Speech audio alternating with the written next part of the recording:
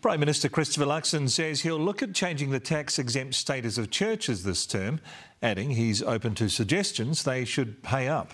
But those comments today drew the ire of church leaders, including Destiny's Brian Tamaki, who says the current settings reflect the good they do in the community. Nick Trubridge has the story.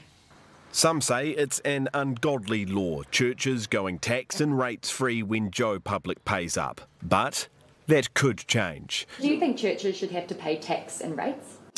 Look, I'm actually quite open to that consideration of actually thinking through the broader dimension of our charitable taxation regimes and making sure that that's relevant. Under New Zealand law, churches are exempt from paying tax, but Christopher Luxon's left the door open for changes. Yeah, we'll certainly be looking at things like that this term, yep.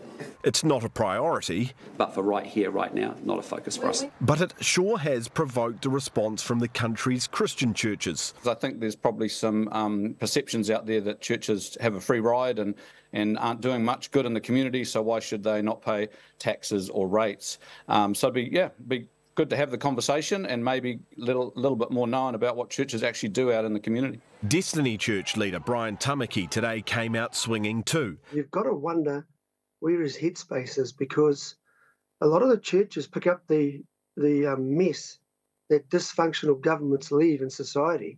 Tamaki says his church's social programs are run without government help and have a positive impact. And when you think about he's going to tax that, or he's going to tax our income, I think that's what he's talking about.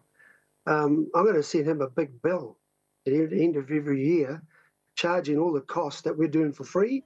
Christopher Luxon's desire to explore taxes for churches is hot on the heels of a similar call from Auckland Mayor Wayne Brown when it comes to rates.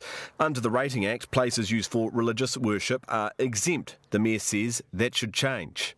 Well, everybody that we provide services to, which are pipes and water and roads and footpaths and all rubbish collections and all those things, everybody who uses them should pay for them. But Tamaki says he effectively does pay rates on Destiny's Auckland headquarters as the property's leased. But if the Mayor gets his way, other churches occupying Auckland's priciest sites may be forced to fork out. Nick Trubridge, Newshub.